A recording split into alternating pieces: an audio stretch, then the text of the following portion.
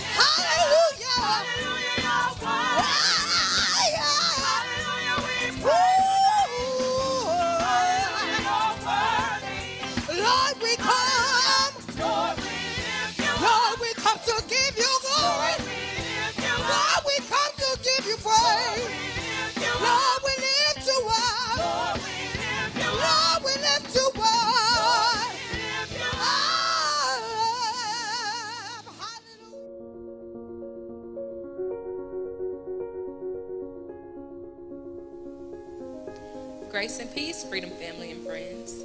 First, we'd like to acknowledge our Bishop-elect and First Lady Hedgeman for this opportunity. Thank you.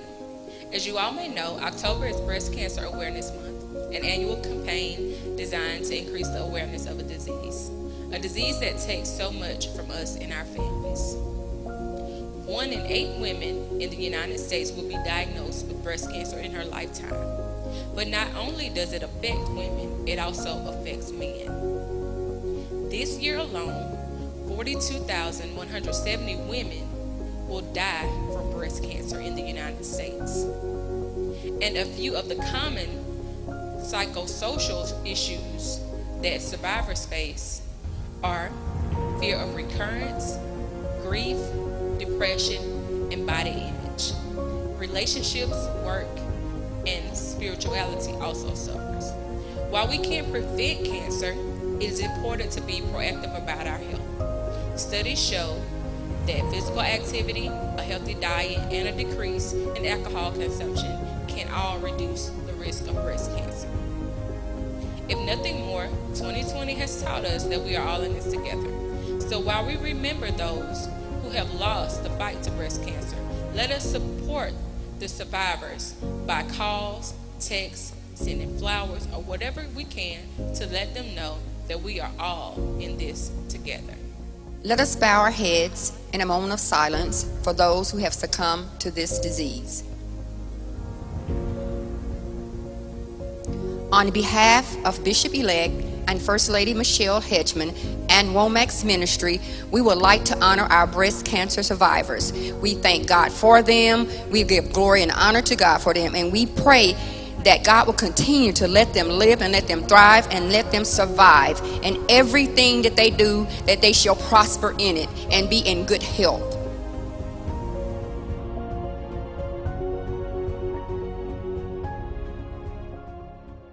Hi, happy Wednesday to you. God be praised. I don't know about you, but it makes a difference when I've received the word on Wednesday. The life that's in that word helps me finish the week and let alone prepare me for those unexpected challenges that lies in Thursdays and Fridays. I'm thankful for your time. We thank God that you are valuing the importance of being taught the Word of God and keeping your heart and your mind and your life under the Word. Prayerfully, this series has truly been a blessing to you, as tonight we will conclude it in the final continuation of part 4.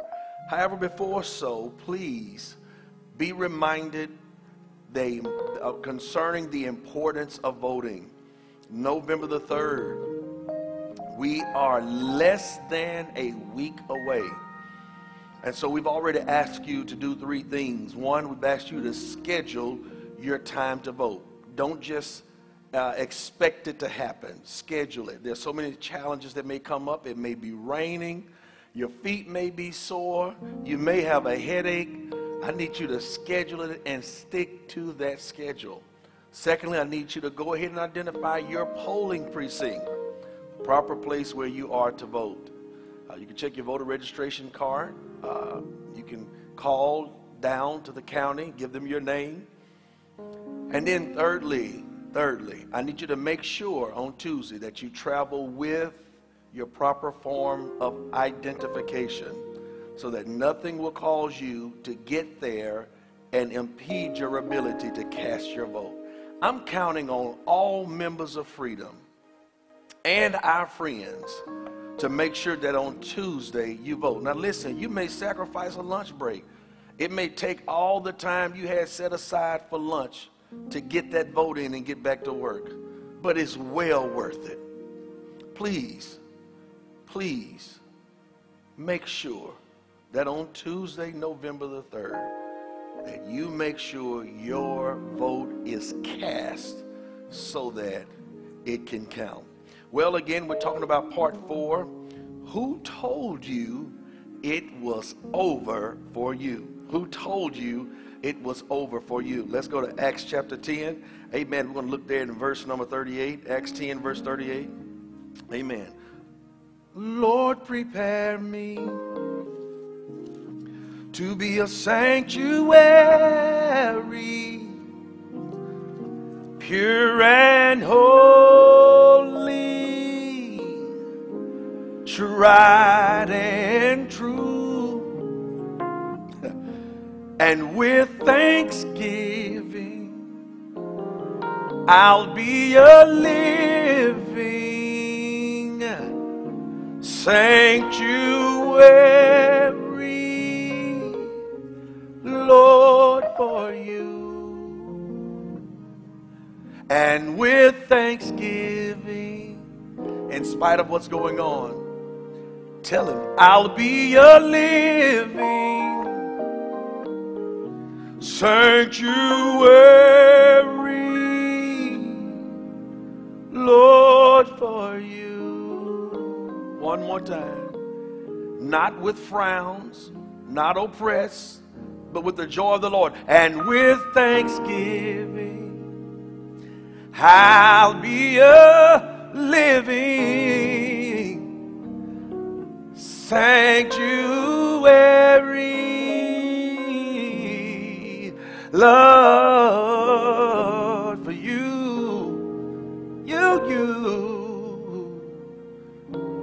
Sanctuary, yes, God.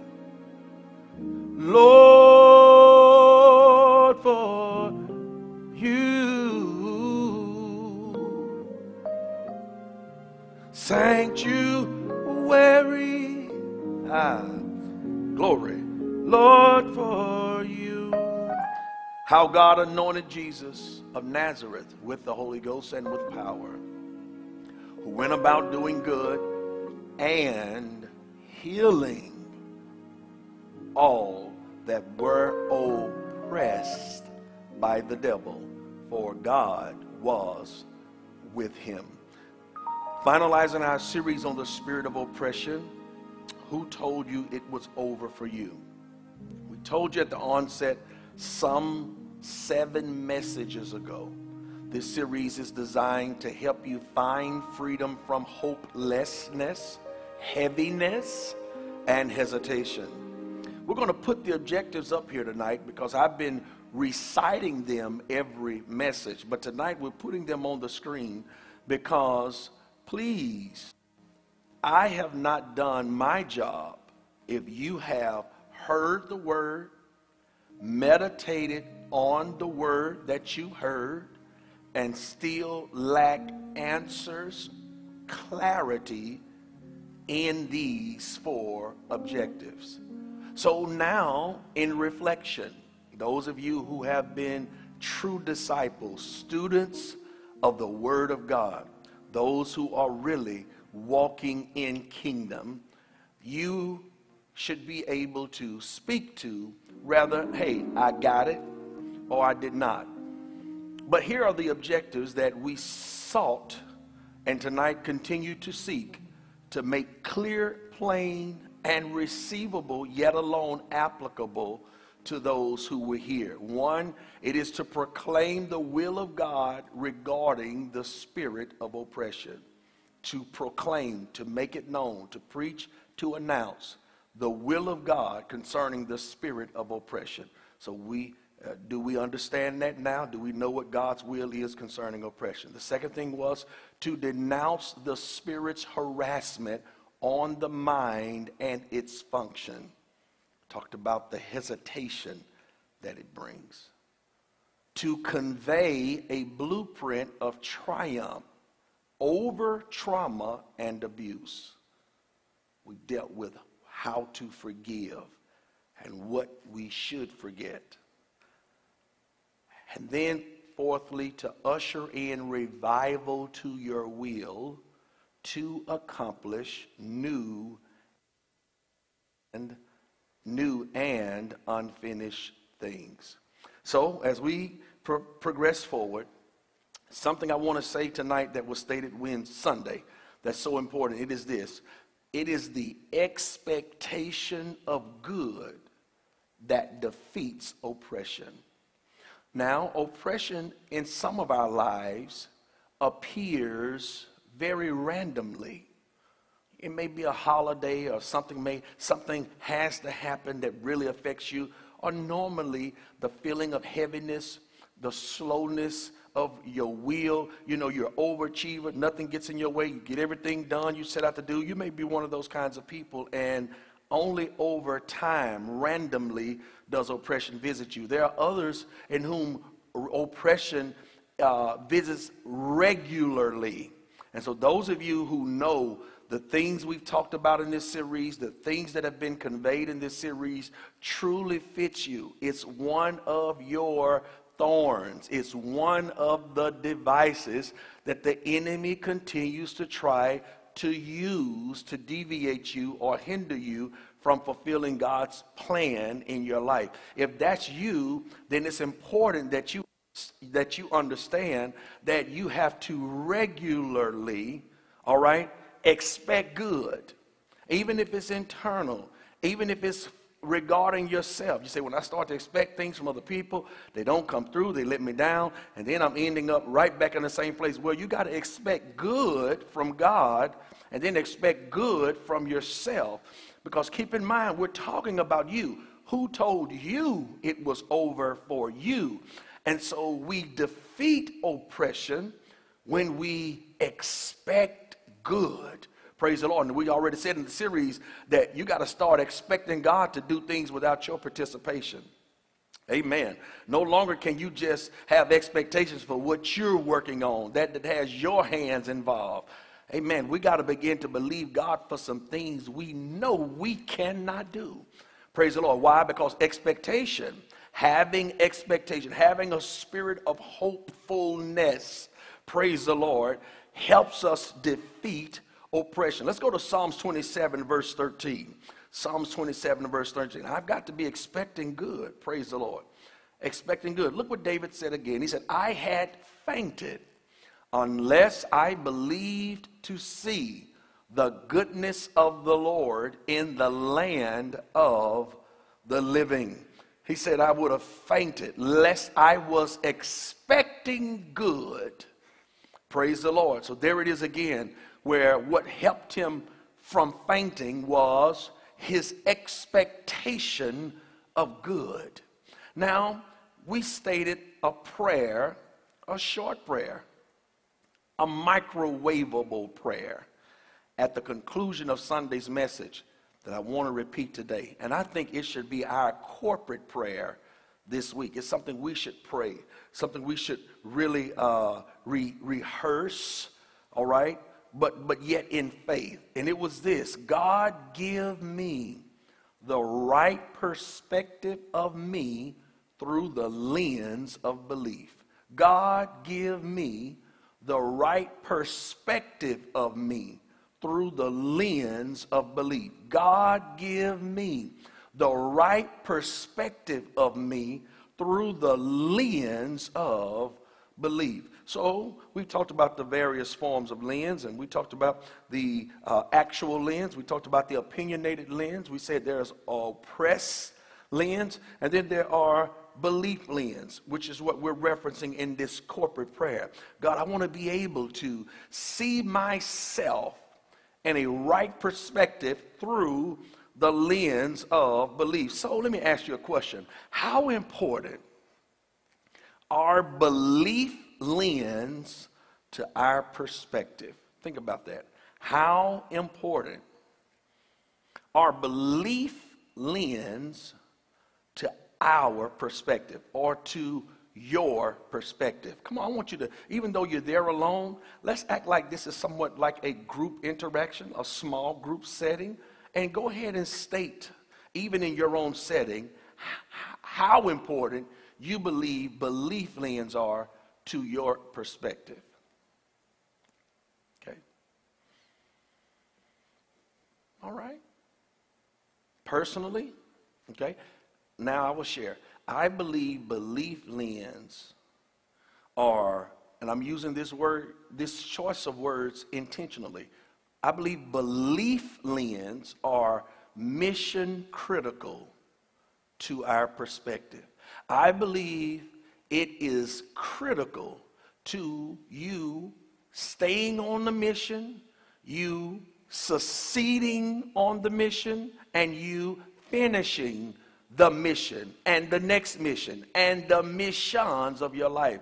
I believe without belief lens, we can easily be derailed or abort missions and the mission presently that God has us on. That's my response to how important I believe belief lenses are to your perspective and to my perspective. Just in case you don't fully feel the weight of how critical belief lenses are, just look back at this verse again. Psalms, watch this now, verse number 27, verse 13. He said, I'm going to read it one way, and then I'm going to do something here. He says, I had fainted, would have fainted, unless, okay, or lest I believe to see the goodness of the Lord in the land of the living. Now, just to help us see how important belief lenses are to our perspective and to our abilities to have our will revived, amen, to finish and to accomplish new and unfinished things. Look at what this verse would read if you took believe to see out. If you remove the belief lens from this verse, it would read, I would have fainted and not seen the goodness of the Lord in the land of the living. Wow. I would have fainted. I would have been overcome by oppression because I didn't have belief lens, because I did not practice seeing through the lens of belief. I would have fainted and would not have seen the goodness of the Lord in the land of the living. Belief lens, hear this, which is what we're going to hear me use this expression tonight, a believing perspective. When we're talking about belief lens, we're talking about you having a believing perspective. Everybody else looking at it like, you looking at it like, why you don't see it? Why we can't? Why it's not possible? Why I can't? Okay? That's a believing perspective. Okay? A believing perspective. Just like our R138 campaign, you know, where we are seeking to reduce our mortgage this year by $100,000. It's a part of an aggressive 8.5 year payoff of our new facility. And some people say, oh, that's, I don't know, that's paying off. It's people, you know, why would you do that? A believing perspective. Why can't we? Praise the Lord. Amen. We've done it before. Why can't we? And why won't God do what he's done before? As we're making things, as people are making things happen for the house of God, he's making things happen in your house greater than that you made happen in the house of God. So why can't we? It's scriptural. Why can't we? That's a believing perspective. Amen. A believing perspective. Now, belief lens or a believing perspective, hear this, will always magnify possibility. I'm going to say that again.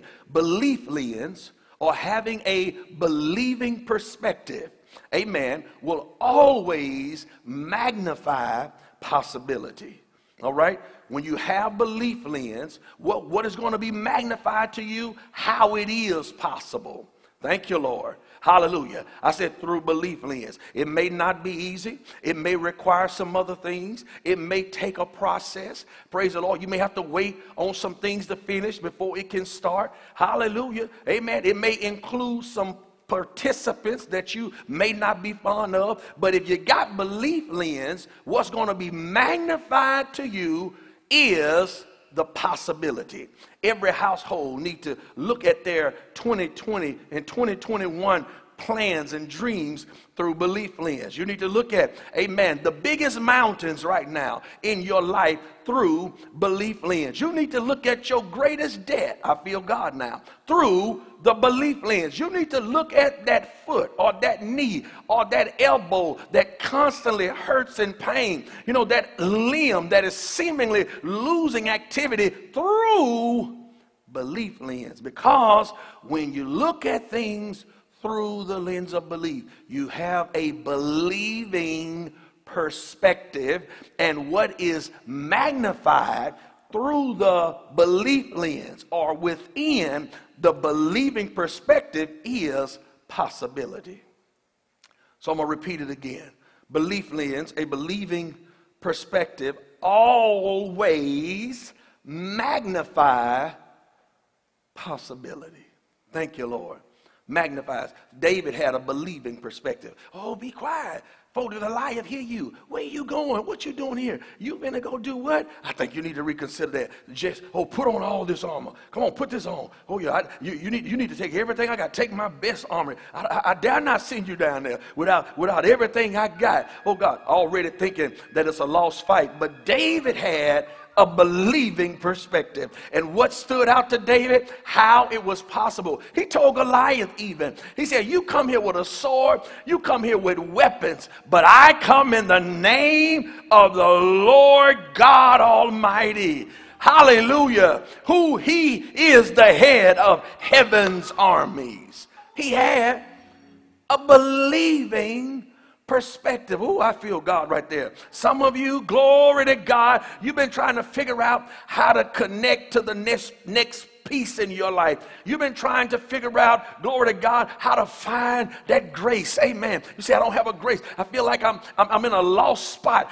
You're trying to connect to the power of God again. And this is the very thing God wanted to be deposited in your understanding, praise the Lord, and to bear witness with the Spirit of God in you. You've got to, glory to God, release faith for a believing perspective. Hallelujah. Now, listen at this. Please hear this. Whenever you're freed from oppression, the first thing that leaves is impossibility thinking.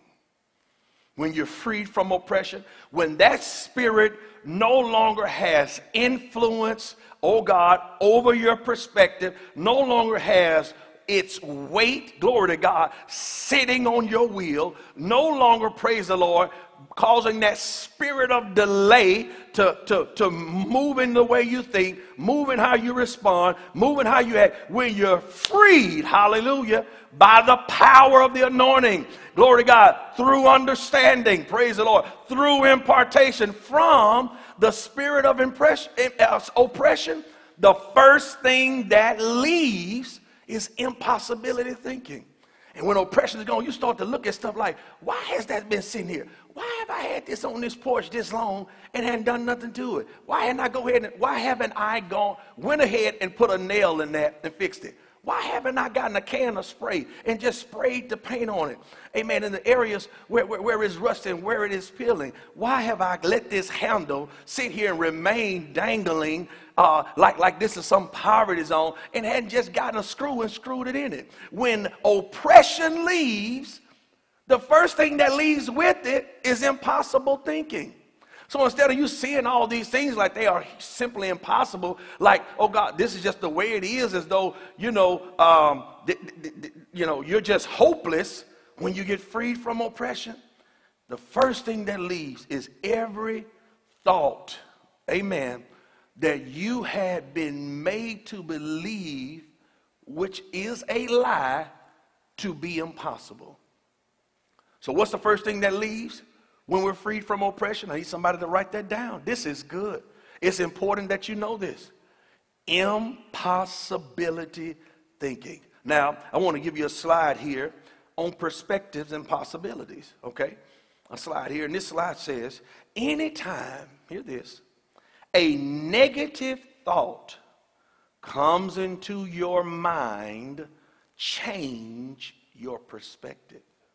Again, anytime a negative thought comes in your mind, change your perspective. Now, let's be honest how this works, especially when oppression is at work. You don't go seeking those negative thoughts. Be honest. Those thoughts just show up. It's like you were minding your business. You were literally working, and there was a negative thought that somebody's mistreating you. That was a negative thought. That you're going to die early. That was a negative thought. That it's going to be a rough night tonight. That was a negative thought. You didn't seek that. It wasn't even, come on, let's be honest. It wasn't even on your radar. But out of nowhere, this negative thought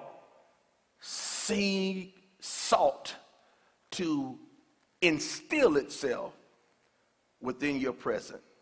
Now, this is what is called projected thoughts, thoughts that are projected upon you, okay? These are not your thoughts. You weren't even thinking along these lines. You was not even in that area or field, but it has been projected upon you. Like these thoughts are seeking to force themselves on you. Those are called projected thoughts. And you have to, praise the Lord, know. See, this is the word of knowledge. You have to have knowledge and understanding of what these thoughts are, how they work, so that you can manage your mind, your thoughts, your will. Remember, the soul, oppression resides within the soul. That's a part of your thought life. And so in order for you to be free from this, you've got to recognize when negative thoughts are being projected or forced upon you. Yeah, you got to believe, oh, they lying. No, listen, they don't care about you. They see him lying to you. Well, is that the Spirit of God? Or is that a negative thought? Amen. Yes.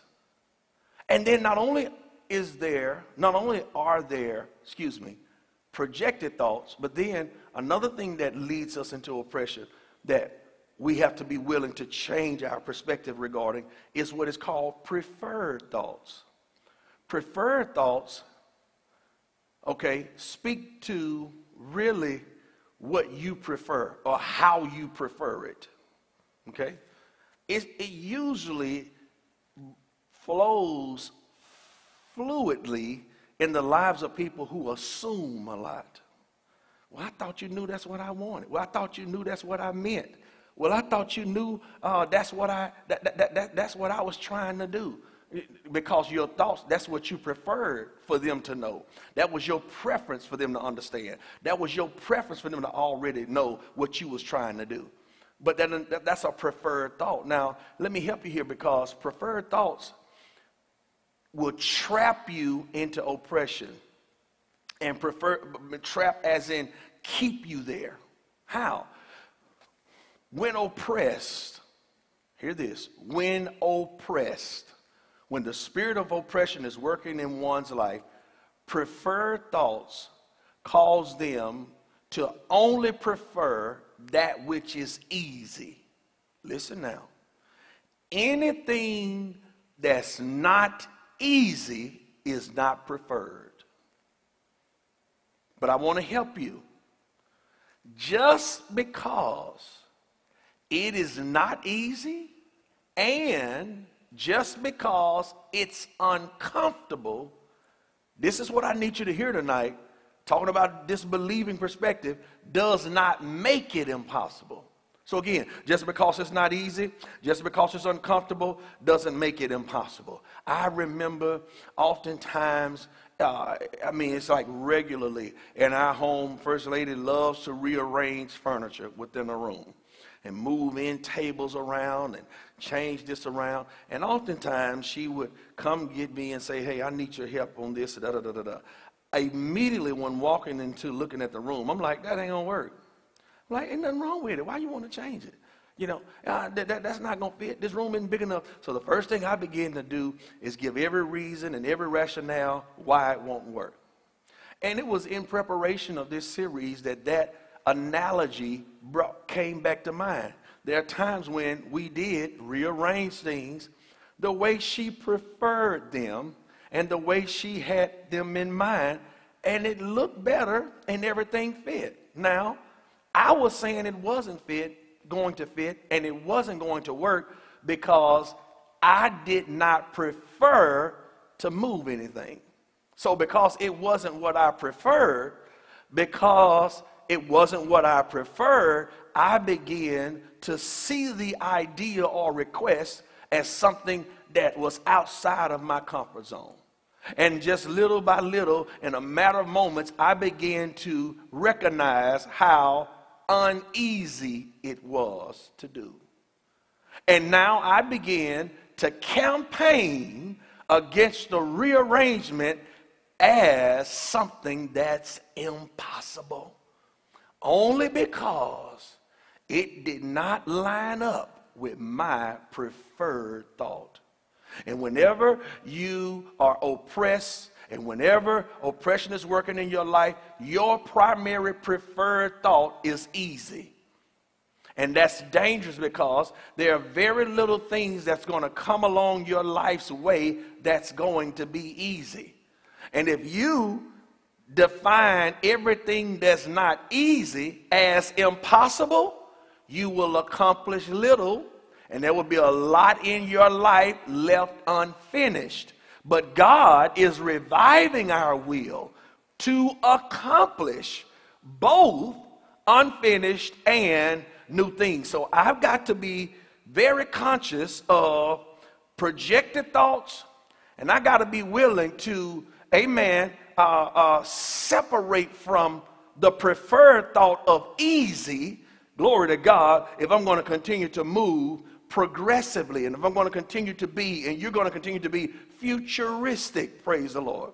Hallelujah. So you got to understand that a lot of things we said was impossible was simply because, amen, it was simply because, glory to God, we were under oppression.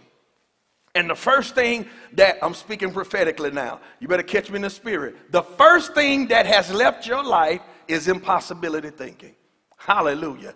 Hallelujah. I hope somebody said I receive. I said the first thing that has left your life is impossibility thinking. I need someone to lay hands upon yourself. This is not just an exercise. This is you coming into agreement with the divine order and plan and power of God. Say, glory to God, one thing, come on, hallelujah, that has left my life. Come on, repeat it after me. Say one thing, yes, that has left my life. Come on, one more time. Say one thing that has left my life is impossibility thinking. Now say, Lord, I thank you for delivering me.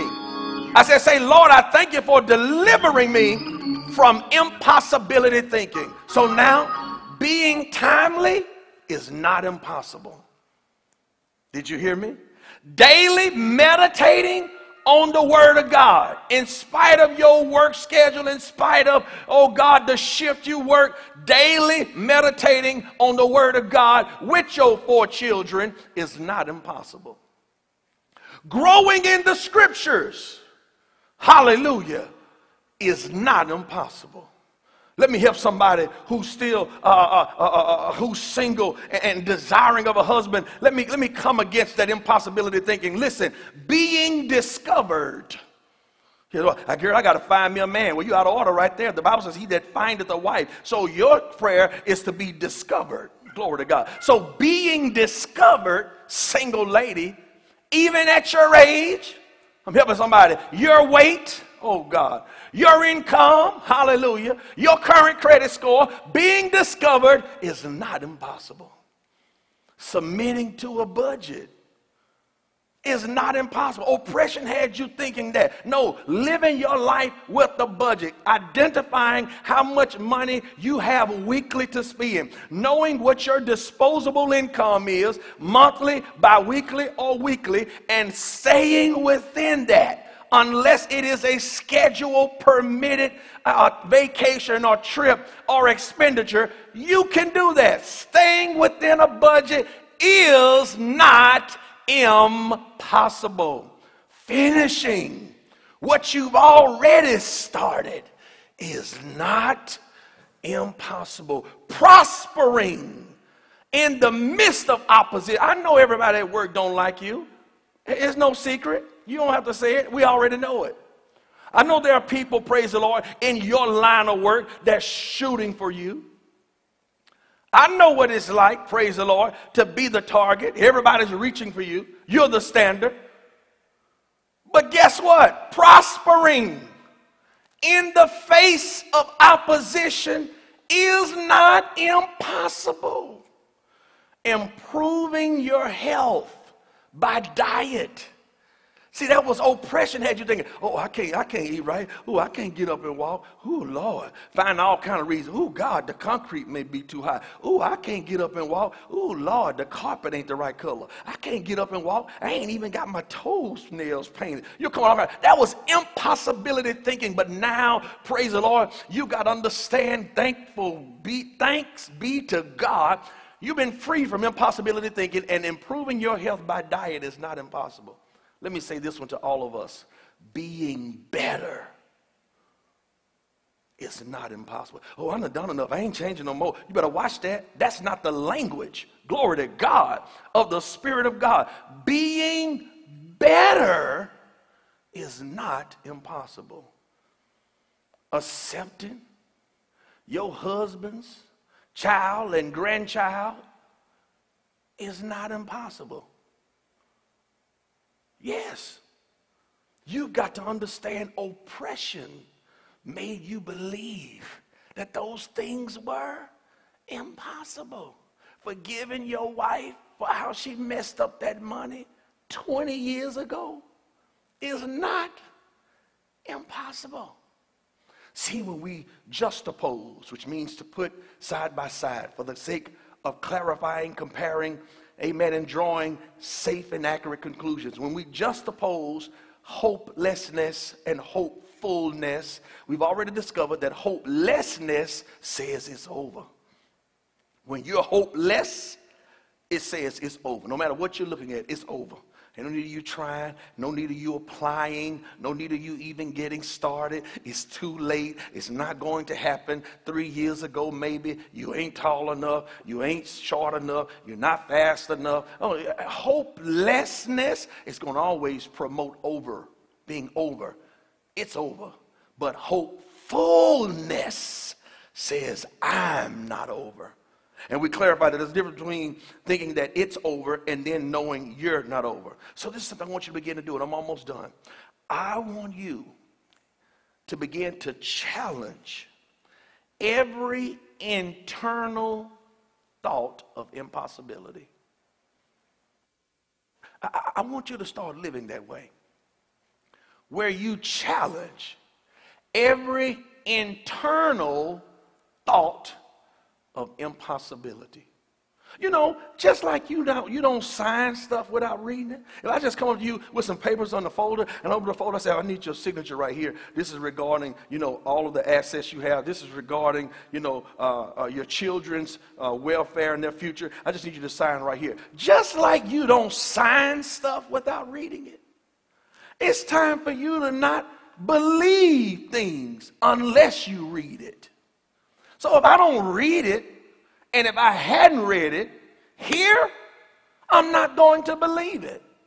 If the Bible doesn't say it's impossible, I'm not going to believe that it's impossible. So I've discovered we don't need to believe anything that's being projected, preferred, stated, or anything that we had once believed in our past that possibly could have been driven by oppression that we have not read in the Word of God. Last slide, please look at this. It says perspective. What you see depends not only on what you look at, but also on where you look from. He said it depends on where you're looking from, not just what you're looking at, but where you're looking from. And as we challenge these thoughts, we got to begin to look at ourselves. Hallelujah. And we got to challenge impossibility from looking at it from the Scripture. Don't look at it from comparing yourself to someone else. Don't look at it from how someone else's journey happened and they were much younger than you. Somebody else, they were able to do it and they was in a different career. Stop comparing yourself to other people. Challenge those thoughts of impossibility and begin to look at everything in your life from a scriptural perspective. When you begin to look at things from a scriptural perspective, hear this, you develop a believing perspective of self. You can't look at your life from the scriptures in faith through the lens of belief and not develop, hear this, a believing perspective of self. Somebody say that with me. A believing perspective of self. I have a believing perspective of me. Hallelujah. You need to have a believing perspective of you. You must have a believing perspective of you. Philippians 4:13, our last scripture, and I'm out of here. Philippians 4:13 has been an incredible series. God, I've enjoyed it. It says, I can do all things through Christ, which strengthens me. Most people, they say this so often. Oh, this is their motto. Oh, you see this in their bio. Oh, if they get a promotion. Oh, my favorite, and their favorite scripture is found in Philippians chapter 4, verse 13, which reads, I can do all things through Christ, which strengthens me. Hi, this is brother so-and-so, and his greatest scripture that he loves from the word of God is I can do all things. And we say that, we quote it, we write it, we put it in stuff pertaining to us, but do we live it? If you are living this, if you are looking at this scripture right, you'll have a believing perspective of self, because the first thing the scripture says is I can. What does it say? I can. So I cannot be born again, and my first impression of self is impossible. Because the Bible says if Christ, hallelujah, is in your life, the first thing is I can. So that's not that's the sinner you. You've been redeemed from that. Blood has been applied to your life. There's grace now on the new regenerated you, and the regenerated you understands I can. And so no longer should your first impression of yourself be, I can't. No, you can. Glory to God. You can be better. Glory to God. You can continue doing. I don't know how long this is going to last. They better enjoy it. I'm going to mess up after a while. I'm going to do this wrong. I'm going to mess this product up. I can't work on these machines and still continue to do this. Oh, I messed up on all my last jobs. No. That's flesh. That's sin. That's the penalties of the past. Those are effects of sin. You've been redeemed now, and now that Christ is in your life, you can. So your first initial impression of yourself is, I can. I need somebody to put that in the chat. I can. Come on, I need you to say it to yourself while you're typing it. I can. While you got your phone in your hand, putting it out there on Facebook and putting it out there on YouTube and putting it through the app. I need you to say, I can. Glory to God. I need you to say it to yourself again. I said, I need you to say it to yourself again. I can. He says, I can. I'm almost done. He says, I can. Watch this. Do all things. What can I do? All things. What you said you can do? All things. What are you saying you can do? All things. Listen at this, which means nothing is impossible. Hallelujah. I can. Your first impression of yourself is that I can, and that nothing is impossible. Now, God may say no, but it don't mean it was impossible. Hallelujah. Nothing. I can, what? Do all things. Watch this now. Do all things. Look what he says. Through Christ. Please hear this. I can through Christ. You can through Christ. Your can do is connected to Christ. Oh, that's good. Somebody need to write that in your notes. Your can do is connected to Christ. My can is connected to Christ. Your can is connected to Christ. So the moment I quit reading the Bible, the moment I quit meditating on the Word of God, the moment I quit looking at what the messages were, I'm lost in the series, I'm not spending any time with God, I'm not praying. The moment, glory to God, I lose connection to Christ, I lose my ability and my can do, because our can do is connected to Christ. He says, which strengthens me, which means connected to Christ, we're both strengthened beyond our incapabilities. We are strengthened to change impossible. Because he says, watch this, what you can't do, I'll strengthen you to do. So he strengthens me.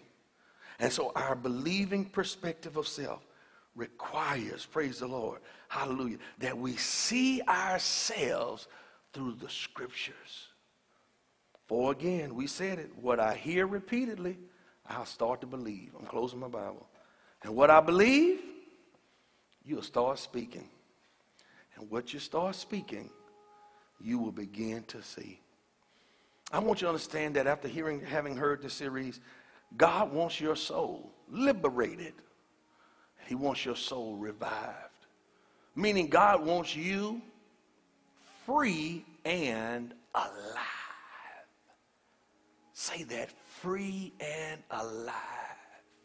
Come on, make your tongue say what the Spirit of God is saying. Free and alive. So that's why many things have been declared in this series. Many things have been declared in this series. Now you got to turn those declarations into confessions. You got to say the declaration in faith consistently. That's what a confession is. You got to say what has been declared throughout this series in faith consistently. So I have declarations, got my confessions. And then cultivation. Cultivation says, listen, I'm going to stay right here on this teaching. Even though there's some other things to come, I'm going to be a student of that. But the things that I know God spoke here, that I needed, that touched me, that freed me, that registered with me, that convicted me, the stuff the devil didn't want me to hear, the stuff my flesh tried to rise up against because it was freeing something in me, cultivation says, I'm going to stay right here on this until the Holy Ghost says differ. Declarations, that's my job as the man of God, to be speaking things over your life. Much has been declared in this series. That's the beauty of having a shepherd, somebody speaking some things over my life. I got something to become. Confessions, I got to start saying what's been declared every day. Consistent. Then cultivation, I got to stay right here on what the Holy Ghost has brought to my attention until the Holy Ghost says different. And then supervision. I got to just defend this stuff. I got to stay on top of the management of me and the management of this freedom of oppression. If I do nothing else with it, if I don't stay on these things, it'll come right back. But if I manage, if I supervise it, I'm free indeed. Then a couple of times you need what is called some spotcations. Not a vacation, not a vacation, but a spotcation. You need to have 2 hours within your week, 2-hour interval within your week where you just unplug. It's going to help you from being oppressed, overwhelmed. 2 hours within the week where you just unplug. Amen. Now lift your hands. God, thank you for the word. Thank you for understanding. Thank you for what you've spoken into our life on tonight. You know, God is not something that just may have made us move a certain way or holler a certain way, but God, if we receive it, if my other brothers who are watching receive it, if my other sisters who are watching receive it, and if they take the next step to end their study, meditate and pray, God, I thank you. We will have found freedom from hopelessness, heaviness, and hesitation. Our will has been revived through understanding to accomplish unfinished things and new things. God, we thank you that just like you anointed Jesus, you've anointed my man of God to declare this word, to heal me and many others from oppression. God, I thank you that through this series, truly you were with me. And I thank you that lives has been and will continue to be changed. In Jesus' name, amen. God bless you. Have a great rest of the week.